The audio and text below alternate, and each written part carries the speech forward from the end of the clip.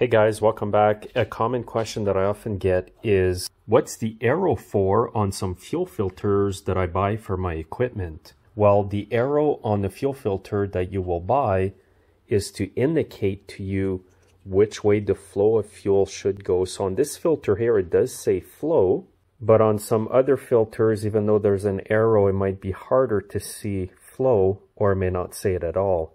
So basically what you want is the arrow to always be pointing toward your carburetor, because that will be the flow of fuel.